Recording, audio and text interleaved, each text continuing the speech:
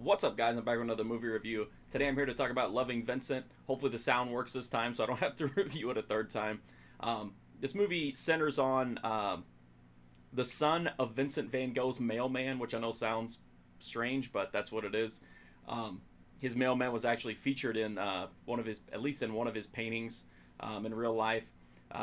Vincent Van Gogh's mailman has tried to get this letter from Vincent Van Gogh that was written to Van Gogh's brother, but he can't seem to find, the correct address to get it delivered. Vincent Van Gogh recently died, so it's very important to him to get this letter delivered, but he can't do it, so he tasks his son to travel and try to get this letter delivered. As the mailman's son kind of, ventures around the land, he encounters all of these different people who were, close to Van Gogh, or who were at least had meaningful encounters with him, became subjects of his painting. And as he kind of, learns more and more about Van Gogh, he starts to really appreciate, the relationship that he himself had with him. And he also starts to question the circumstances under which Van Gogh died, because he starts to kind of get the idea that maybe things weren't exactly, as it was originally reported. And so that's pretty much what the movie is about.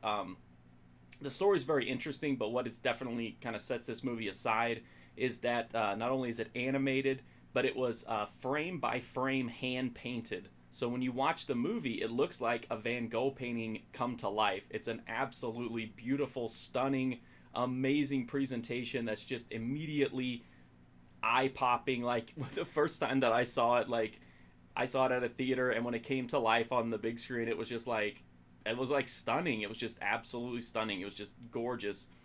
It's definitely unlike any other animated movie I've ever seen. I mean, you can try to replicate the look of a painting and have good success with that, but this is literally frame by frame hand painted. The painstaking work that went into this is just unbelievable by a team of over 100 artists.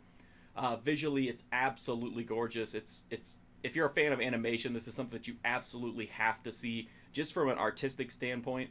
I do think the narrative and the performances are kind of gonna get maybe overshadowed because of how just unbelievable and attention grabbing the visuals are, but I actually think the story here is really interesting.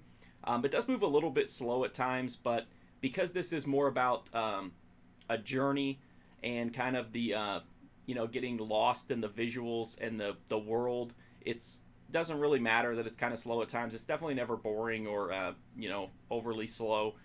It just kind of is deliberately paced at times. I thought the performances were fine. None of them really super stood out to me, but it does have some familiar names in it, and I think everybody pretty much handles their job pretty well. I did think Chris O'Dowd was kind of strange, because it seemed like he was really kind of hamming it up a little bit, and the movie is mostly serious, so just a little bit out of place. But it wasn't anything terrible or anything like that.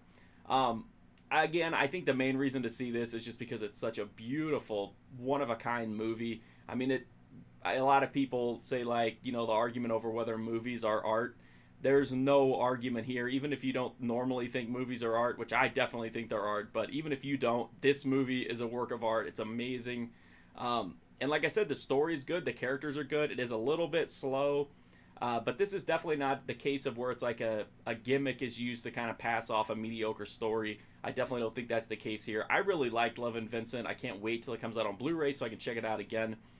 So if you like animation, if you're interested in art, if you're interested in Van Gogh, or you just like really unique, interesting movies, I would definitely check out Loving Vincent. So that's it. That's my review. I hope you liked it. If you did, please drop a sub for me. That would greatly help me out. I'm also on Instagram, Twitter, Twitch, all that kind of fun stuff. You can also follow me now on Letterboxd. All of those are under Mark Fusion. Thank you so much for watching this video. I seriously appreciate it. It really means a lot. And hopefully I'll see you guys soon.